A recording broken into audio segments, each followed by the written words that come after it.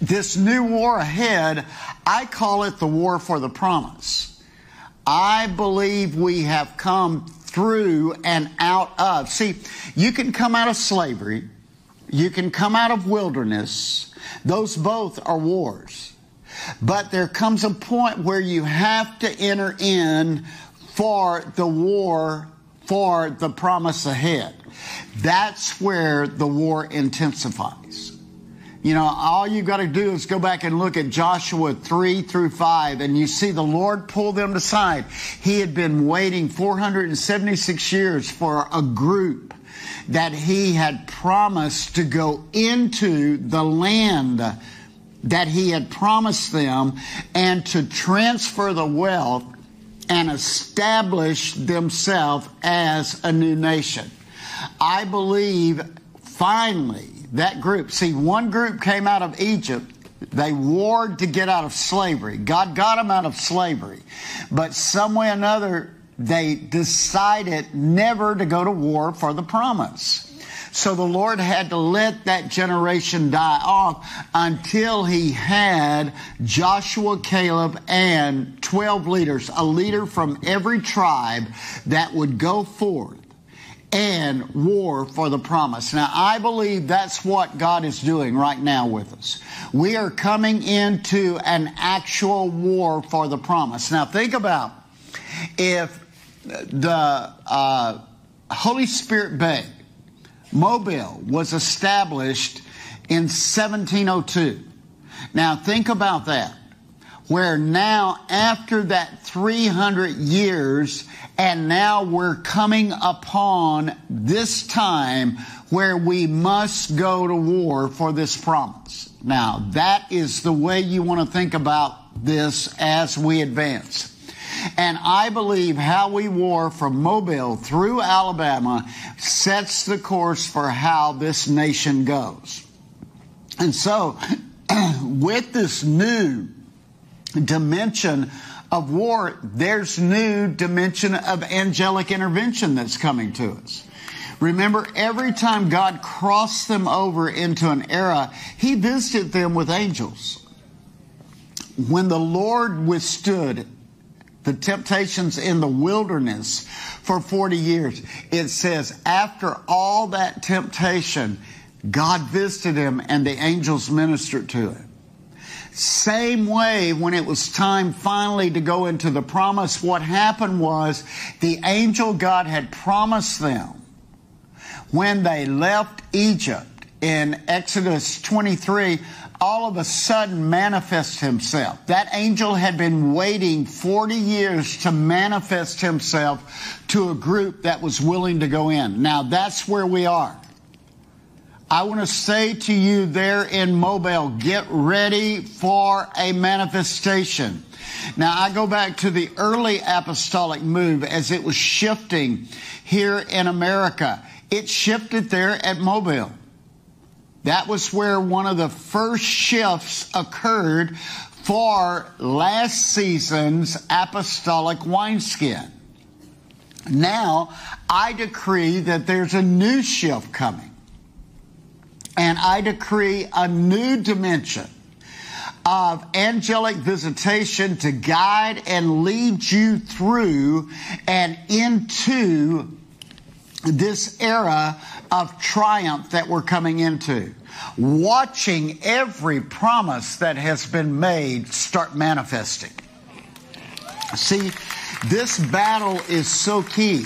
And the Lord warned me last November, when it comes spring of this year, it intensifies. So he said, in the spring, kings go to war. Now, you know what he was saying there was, David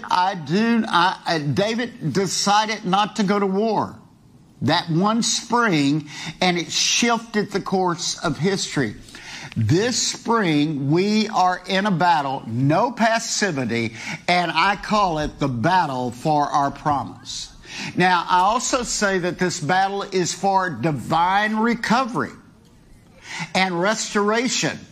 And that's how I have always looked at Mobile. When I visit there, when I've gone there, it is a divine place of recovery. Now, one of the ways that I believe God is going to move in this meeting there at Mobile, Alabama, there is an anointing for divine recovery that's coming upon us. See, and with that, we're moving out and we're crossing over. We're moving out of religion. We're crossing over from judgmentalism, as Isaiah 58 says, constant criticism, perfectionism. We're leaving all of those things that were embodied in the last religious moves. We're leaving them behind, never being pleased or satisfied.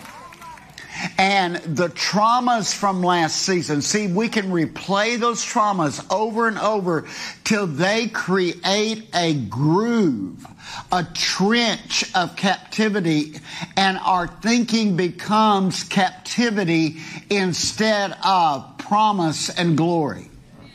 The fear of failure, where things didn't come to a completion in other seasons. We can't allow that to stop us from breaking past failure and into divine recovery. So I decree there at Mobile, Alabama, a new grace barrier is forming. I decree that this grace barrier that is forming in Alabama is going to rise up and spread through a whole nation. So, this divine recovery season, I activate it right now in Jesus' name. I say we will start regaining what has been lost or taken. Every decree you make now, I decree it starts a process of regaining loss. And how lost or what was taken from us or what was never finished occurred. I decree a new move of healing and health. I decree in a divine recovery, we return to a new state of authority. I say it's starting right now in this nation. There. We save ourselves from falling, slipping, and being betrayed. In other words, all of that happened, all of the slander against last season and the promise, we say we're reclaiming and we're coming back to a new strong stand. We're reclaiming land. I want you, when I finish speaking, to stand up and reclaim this nation and decree that Holy Spirit will be restored back to this nation. We're watching people come out of bad states of mind where over the last 2 years there's been such testing, and we're coming out from under that bad state of mind that's tried to overtake us. And as recovery occurs, restoration accelerates and multiplication exponentially occurs. So, Lord, I loose this, and I decree also there in Mobile. It's an anointing for sound. I decree Judah will go first. When the Lord is ready to move, He orders His army. Some way or another, this meeting is setting a new order. And see, He brought them out by armies, and He said, Judah, you've got to go first. And I decree right now that redemptive anointing of Judah, it will rise up through Mobile. Now, of course, we all know Mobile was the first place where Mardi Gras occurred. And you know what? I decree a redemptive plan of God to fill the streets. And Holy Spirit come alive in Mobile, Alabama. And so, this becomes important as we advance. See, Judah goes first. We're restoring the covenant root this year in this nation. That's what makes Mobile, Alabama so important. And I decree right now the power of divine recovery and restoration is manifesting. And with that, I decree we will be delivered. See, we're living in a Passover era.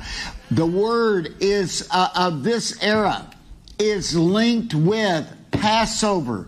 Passover is an era, it represents this entire era called Pentecost is part of this era.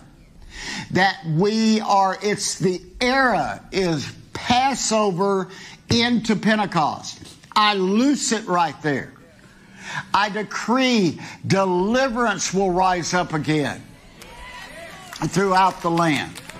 Lord, we loose this as we move, and I decree that your portion, your inheritance, your field or your sphere where you war is being unlocked in a new way. I love it. I decree right now a new prophetic wind will start blowing there from Mobile, will cause all of Alabama to awaken, and then will cause this nation to awaken. Father, I loose this anointing now, and I say, let this begin and intensify there in Mobile, Alabama, and I say, let the glory and presence of God manifest new and fresh, starting right there, right now. And I loose the sounds of revival. I loose the spiritual awakening that needs to be loose there. And I decree right now, a nation will divinely recover starting now. In Yeshua's name. Amen.